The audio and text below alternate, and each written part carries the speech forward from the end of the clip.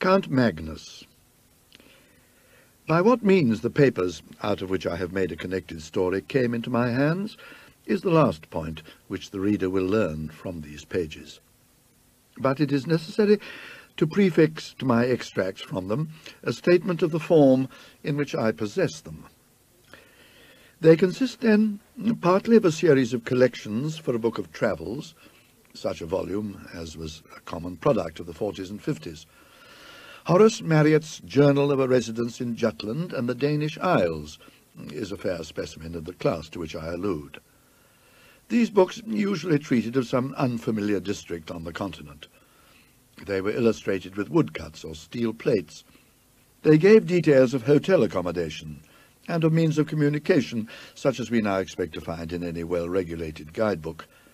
And they dealt largely in reported conversations with intelligent foreigners, racy innkeepers, and garrulous peasants. In a word, they were chatty.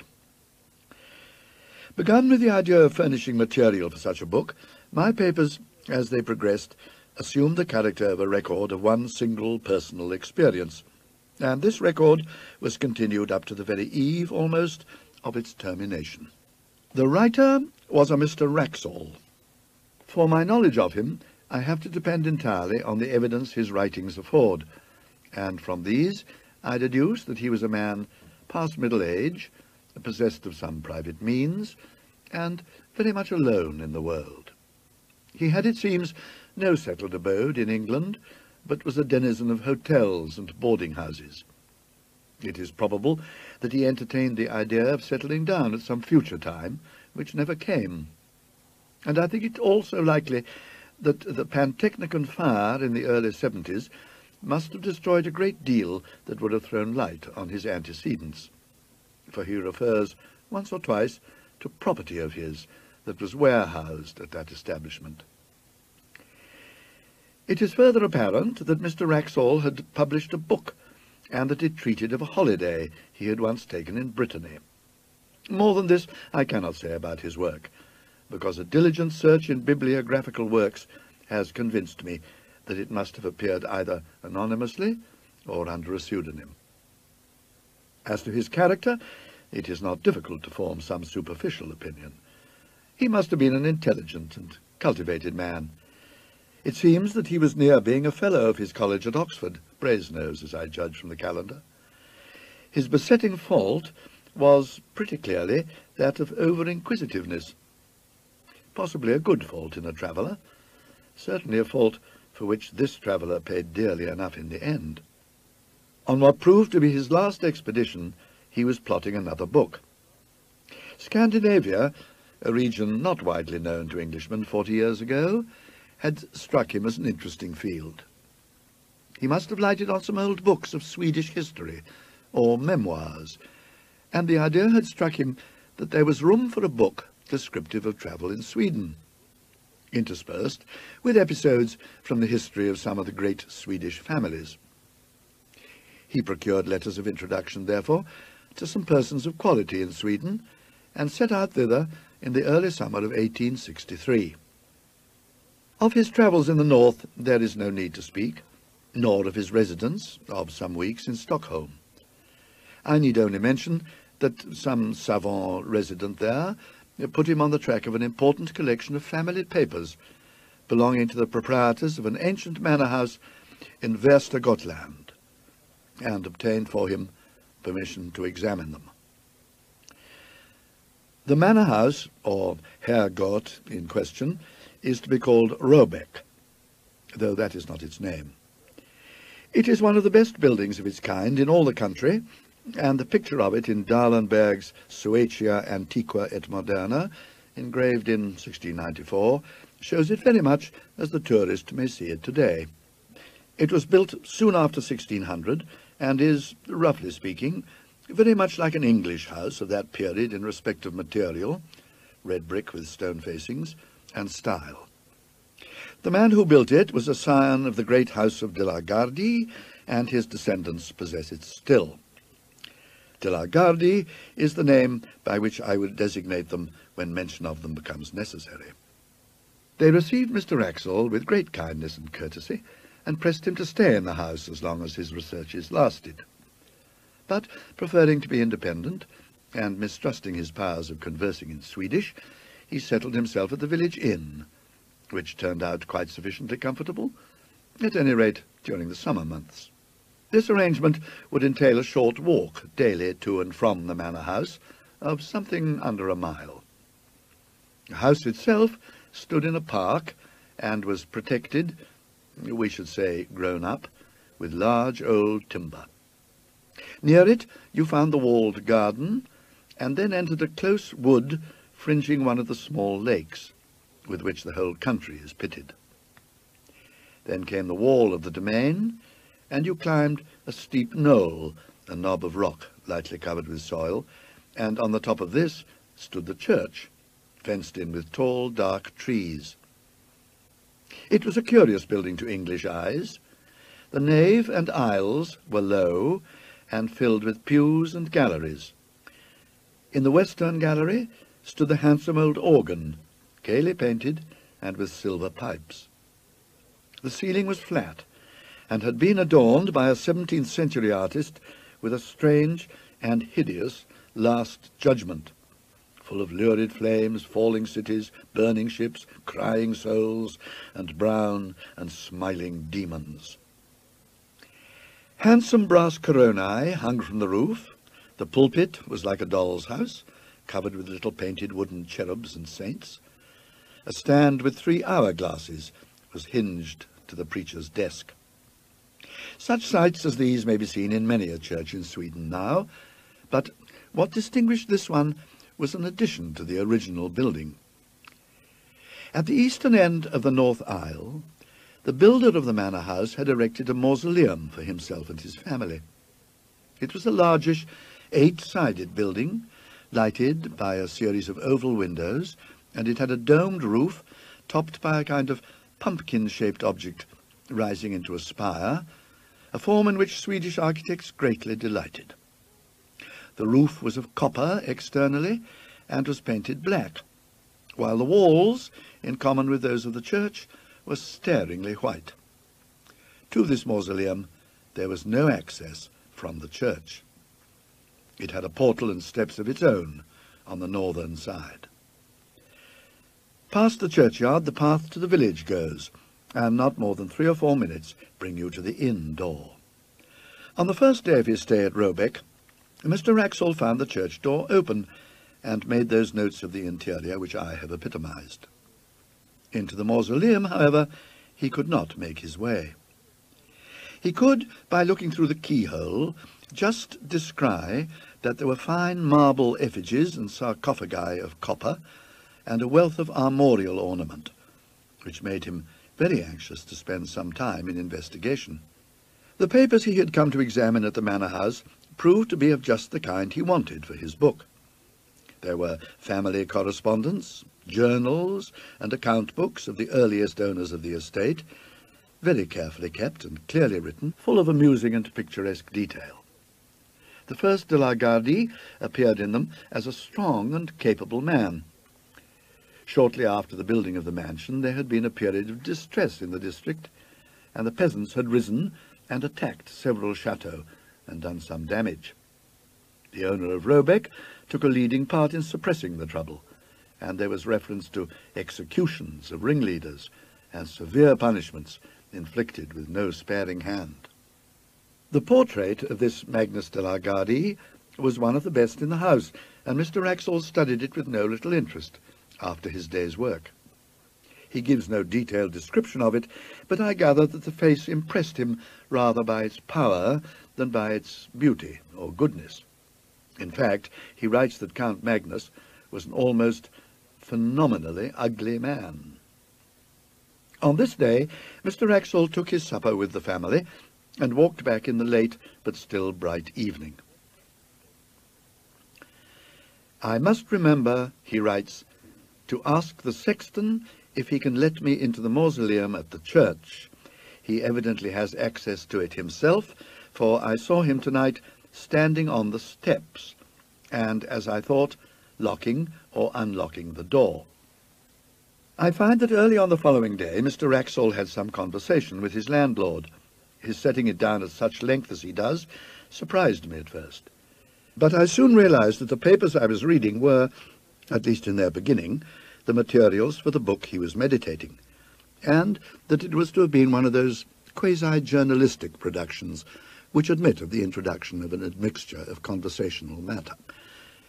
His object, he says, was to find out whether any traditions of Count Magnus de la Gardie lingered on in the scenes of that gentleman's activity, and whether the popular estimate of him were favourable or not. He found that the Count was decidedly not a favourite. If his tenants came late to their work on the days which they owed to him as lord of the manor, they were set on the wooden horse, or flogged and branded in the manor house yard. One or two cases there were of men who had occupied lands which encroached on the lord's domain, and whose houses had been mysteriously burnt on a winter's night, with the whole family inside. But what seemed to dwell on the innkeeper's mind most, for he returned to the subject more than once, was that the Count had been on the Black Pilgrimage, and had brought something, or someone, back with him. You will naturally inquire, as Mr. Wraxall did, what the Black Pilgrimage may have been. But your curiosity on the point must remain unsatisfied for the time being, just as his did. The landlord was evidently unwilling to give a full answer, or indeed any answer on the point, and being called out for a moment, trotted off with obvious alacrity, only putting his head in at the door a few minutes afterwards to say that he was called away to Skara, and should not be back till evening. So Mr. Wraxall had to go unsatisfied to his day's work at the manor house. The papers on which he was just then engaged soon put his thoughts into another channel, for he had to occupy himself with glancing over the correspondence between Sophia Albertina in Stockholm and her married cousin Ulrica Leonora at Robeck in the years 1705 to 1710. The letters were of exceptional interest from the light they threw upon the culture of that period in Sweden, as anyone can testify who has read the full edition of them in the publications of the Swedish Historical Manuscripts Commission. In the afternoon he had done with these, and after returning the boxes in which they were kept to their places on the shelf, he proceeded, very naturally, to take down some of the volumes nearest to them, in order to determine which of them had best be his principal subject of investigation next day. The shelf he had hit upon was occupied mostly by a collection of account books in the writing of the first Count Magnus. But one among them was not an account book, but a book of alchemical and other tracts in another 16th century hand. Not being very familiar with alchemical literature, Mr. Wraxall spends much space, which he might have spared, in setting out the names and beginnings of the various treatises: the Book of the Phoenix, Book of the 30 Words, Book of the Toad, Book of Miriam, Turba Philosophorum, and so forth. And then he announces with a good deal of circumstance his delight at finding, on a leaf originally left blank near the middle of the book, some writing of Count Magnus himself, headed Liber Nigrae Peregrinationis. It is true that only a few lines were written, but there was quite enough to show that the landlord had that morning been referring to a belief at least as old as the time of Count Magnus, and probably shared by him. This is the English of what was written. If any man desires to obtain a long life, if he would obtain a faithful messenger, and see the blood of his enemies, it is necessary that he should first go into the city of Karazin, and there salute the prince. Here there was an erasure of one word, not very thoroughly done, so that Mr. Wraxall felt pretty sure that he was right in reading it as aeris, of the air. But there was no more of the text copied, only a line in Latin, quare reliqua huius materiae inter secretiora. See the rest of this matter among the more private things.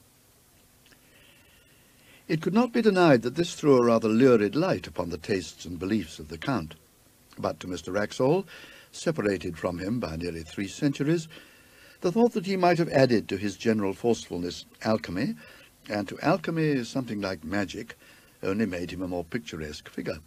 And when, after a rather prolonged contemplation of his picture in the hall, Mr. Wraxall set out on his homeward way, his mind was full of the thought of Count Magnus. He had no eyes for his surroundings, no perception of the evening scents of the woods or the evening light on the lake. And when all of a sudden he pulled up short, he was astonished to find himself already at the gate of the churchyard, and within a few minutes of his dinner. His eyes fell on the mausoleum. "Ah," he said, "Count Magnus, there you are. I should dearly like to see you." "Like many solitary men," he writes, "I have a habit of talking to myself aloud, and unlike some of the Greek and Latin particles, I do not expect an answer." Certainly, and perhaps fortunately in this case, there was neither voice nor any that regarded. Only the woman, who, I suppose, was cleaning up the church, dropped some metallic object on the floor, whose clang startled me. Count Magnus, I think, sleeps sound enough. That same evening the landlord of the inn, who had heard Mr. Wraxall say that he wished to see the clerk or deacon, as he would be called in Sweden, of the parish, introduced him to that official in the inn parlour.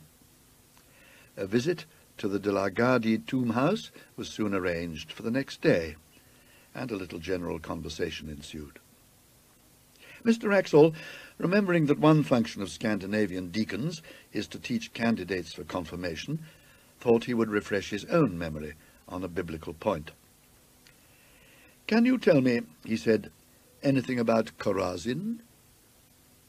The deacon seemed startled, but readily reminded him how that village had once been denounced. "To be sure," said Mr. Wraxall. "It is, I suppose, quite a ruin now?" "So I expect," replied the deacon. "I have heard some of our old priests say that Antichrist is to be born there, and there are tales—" "Ah, what tales are those?" Mr. Wraxall put in. "Tales, I was going to say, which I have forgotten," said the deacon, and soon after that he said good night. The landlord was now alone and at Mr. Wraxall's mercy, and that inquirer was not inclined to spare him. "Herr Nielsen," he said, "I have found out something about the Black Pilgrimage. You may as well tell me what you know. What did the Count bring back with him?" Swedes are habitually slow, perhaps, in answering, or perhaps the landlord was an exception. I am not sure. But Mr. Wraxall notes that the landlord spent at least 1 minute in looking at him before he said anything at all. Then he came close up to his guest, and with a good deal of effort he spoke. "Mr. Wraxall, I can tell you this one little tale, and no more, not any more. You must not ask anything when I have done. In my grandfather's time, that is 92 years ago, there were 2 men who said, 'The Count is dead, we do not care for him, we will go tonight and have a free hunt in his wood,' the long wood on the hill that you have seen behind Robeck. Well, those that heard them say this, they said, 'No, do not go. We are sure you will meet with persons walking who should not be walking. They should be resting, not walking.' These men laughed. There were no forest men to keep the wood, because no one wished to hunt there. The family were not here at the house. These men could do what they wished. Very well. They go to the wood that night. My grandfather was sitting here in this room. It was the summer, and a light night. With the window open, he could see out to the wood, and hear. So he sat there, and 2 or 3 men with him, and they listened. At first they hear nothing at all. Then they hear someone. You know how far away it is. They hear someone scream, just as if the most inside part of his soul was twisted out of him. All of them in the room caught hold of each other, and they sat so for 3/4 of an hour. Then they hear someone else, only about 300 ells off. They hear him laugh out loud. It was not one of those two men that laughed, and indeed they have all of them said that it was not any man at all. After that, they hear a great door shut. Then, when it was just light with the sun, they all went to the priest. They said to him, "Father, put on your gown and your ruff, and come to bury these men, Anders Bjornsen and Hans Torbjorn." You understand, they were sure these men were dead. So they went to the wood. My grandfather never forgot this. He said they were all like so many dead men themselves. The priest, too, he was in a white fear. He said, when they came to him, "I heard one cry in the night, and I heard one laugh afterwards. If I cannot forget that, I shall not be able to sleep again." So they went to the wood, and they found these men on the edge of the wood. Hans Torbjorn was standing with his back against a tree, and all the time he was pushing with his hands, pushing something away from him which was not there. So he was not dead. And they led him away and took him to the house at Nyköping, and he died before the winter, but he went on pushing with his hands. Also, Anders Bjornsen was there, but he was dead. And I tell you this about Anders Bjornsen, that he was once a beautiful man, but now his face was not there, because the flesh of it was sucked away off the bones. You understand that? My grandfather did not forget that. And they laid him on the bier which they brought, and they put a cloth over his head, and the priest walked before, and they began to sing the psalm for the dead as well as they could. So, as they were singing the end of the first verse, one fell down, who was carrying the head of the bier, and the others looked back, and they saw the cloth had fallen off, and the eyes of Anders Bjornsen were looking up, because there was nothing to close over them. And this they could not bear. Therefore the priest laid the cloth upon him, and sent for a spade, and they buried him in that place. The next day Mr. Wraxall records that the deacon called for him soon after his breakfast and took him to the church and mausoleum. He noticed that the key of the latter was hung on a nail just by the pulpit, and it occurred to him that, as the church door seemed to be left unlocked as a rule, it would not be difficult for him to pay a second and more private visit to the monuments, if there proved to be more of interest among them than could be digested at first. The building, when he entered it, he found not unimposing. The monuments, mostly large erections of the 17th and 18th centuries, were dignified, if luxuriant, and the epitaphs and heraldry were copious. The central space of the domed room was occupied by 3 copper sarcophagi, covered with finely engraved ornament. 2 of them had, as is commonly the case in Denmark and Sweden, a large metal crucifix on the lid. The third, that of Count Magnus, as it appeared, had, instead of that, a full-length effigy engraved upon it, and round the edge were several bands of similar ornament representing various scenes. One was a battle, with cannon belching out smoke, and walled towns and troops of pikemen. Another showed an execution. In a third, among trees, was a man running at full speed, with flying hair and outstretched hands. After him followed a strange form. It would be hard to say whether the artist had intended it for a man, and was unable to give the requisite similitude, or whether it was intentionally made as monstrous as it looked. In view of the skill with which the rest of the drawing was done, Mr. Wraxall felt inclined to adopt the latter idea. The figure was unduly short, and was for the most part muffled in a hooded garment, which swept the ground. The only part of the form which projected from that shelter was not shaped like any hand or arm.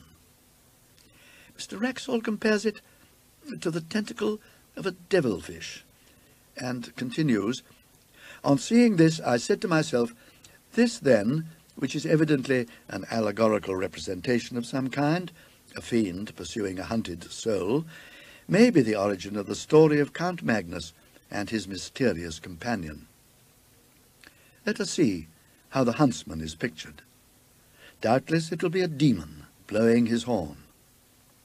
But as it turned out, there was no such sensational figure, only the semblance of a cloaked man on a hillock, who stood leaning on a stick, and watching the hunt with an interest which the engraver had tried to express in his attitude. Mr. Wraxall noted the finely worked and massive steel padlocks, 3 in number, which secured the sarcophagus. One of them, he saw, was detached and lay on the pavement. And then, unwilling to delay the deacon longer or to waste his own working time, he made his way onward to the manor house. It is curious, he notes, how on retracing a familiar path one's thoughts engross one to the absolute exclusion of surrounding objects.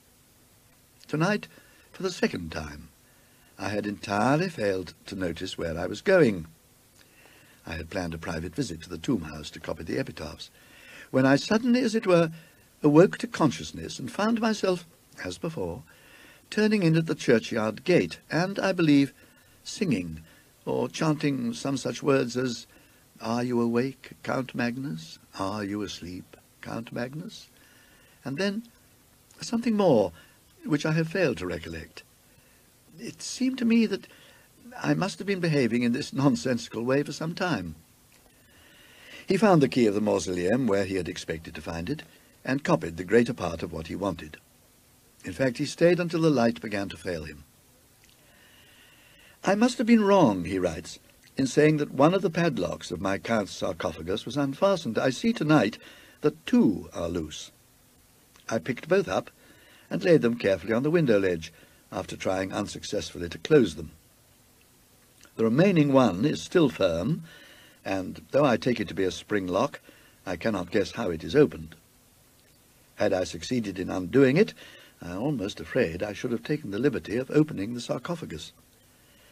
It is strange, the interest I feel in the personality of this, I fear, somewhat ferocious and grim old noble." The day following was, as it turned out, the last of Mr. Wraxall's stay at Roebeck. He received letters connected with certain investments, which made it desirable that he should return to England. His work among the papers was practically done, and travelling was slow. He decided, therefore, to make his farewells, put some finishing touches to his notes, and be off. These finishing touches and farewells, as it turned out, took more time than he had expected. The hospitable family insisted on his staying to dine with them. They dined at 3, and it was verging on 6:30 before he was outside the iron gates of Roebeck. He dwelt on every step of his walk by the lake, determined to saturate himself, now that he trod it for the last time, in the sentiment of the place and hour. And when he reached the summit of the churchyard knoll, he lingered for many minutes, gazing at the limitless prospect of woods, near and distant, all dark beneath a sky of liquid green. When at last he turned to go, the thought struck him that surely he must bid farewell to Count Magnus, as well as the rest of the de la Gardies. The church was but 20 yards away, and he knew where the key of the mausoleum hung. It was not long before he was standing over the great copper coffin, and, as usual, talking to himself aloud. "You may have been a bit of a rascal in your time, Magnus," he was saying, "but for all that I should like to see you. Or rather, just at that instant," he says, "I felt a blow on my foot. Hastily enough I drew it back, and something fell on the pavement with a clash. It was the 3rd, the last of the 3 padlocks which had fastened the sarcophagus. I stooped to pick it up, and heaven is my witness that I am writing only the bare truth. Before I had raised myself, there was a sound of metal hinges creaking, and I distinctly saw the lid shifting upwards. I may have behaved like a coward, but I could not for my life stay for one moment. I was outside that dreadful building in less time than I can write, almost as quickly as I could have said, the words. And what frightens me yet more, I could not turn the key in the lock.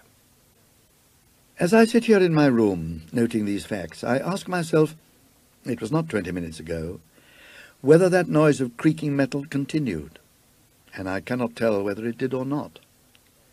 I only know that there was something more than I have written that alarmed me, but whether it was sound or sight, I am not able to remember. What is this that I have done? Poor Mr. Wraxall. He set out on his journey to England on the next day, as he had planned, and he reached England in safety. And yet, as I gather from his changed hand and inconsequent jottings, a broken man. One of several small notebooks that have come to me with his papers gives not a key to, but a kind of inkling of, his experiences. Much of his journey was made by canal boat, and I find not less than 6 painful attempts to enumerate and describe his fellow passengers. The entries are of this kind. 24. Pastor of village in Skåne, usual black coat and soft black hat. 25. Commercial traveller from Stockholm, going to Trollhättan, black cloak, brown hat. 26. Man in long black cloak, broad-leaved hat, very old-fashioned. This entry is lined out, and a note added, perhaps identical with number 13. Have not yet seen his face.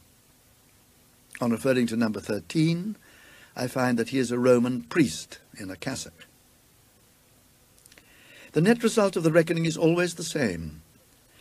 28 people appear in the enumeration, one being always a man in a long black cloak and broad hat, and the other a short figure in dark cloak and hood.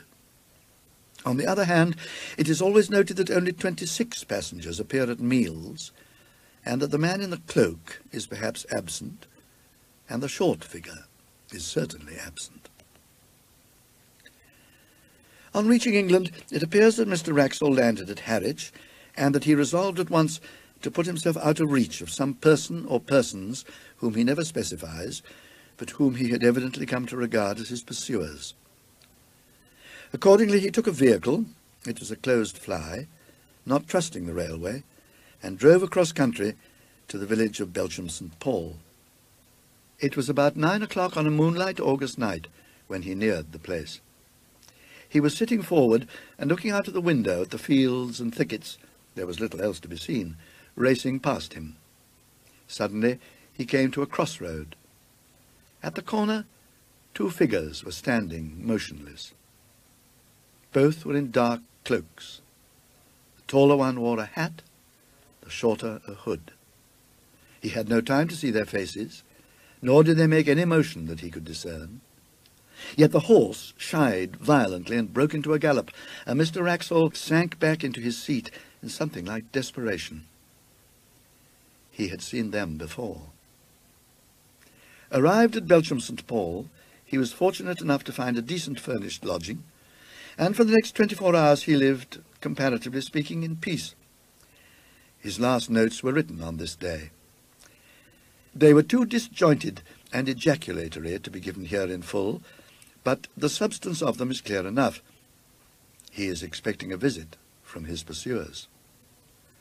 How or when, he knows not, and his constant cry is, "What has he done?" and "Is there no hope?" Doctors, he knows, would call him mad. Policemen would laugh at him. The parson is away. What can he do but lock his door and cry to God? People still remembered last year at Belchamp St. Paul how a strange gentleman came one evening in August years back, and how the next morning but one he was found dead, and there was an inquest, and the jury that viewed the body fainted. 7 of them did, and none of them wouldn't speak to what they see. and the verdict was visitation of God. And how the people as kept the house moved out that same week, and went away from that part. But they do not, I think, know that any glimmer of light has ever been thrown, or could be thrown, on the mystery. It so happened that last year the little house came into my hands, as part of a legacy. It had stood empty since 1863, and there seemed no prospect of letting it.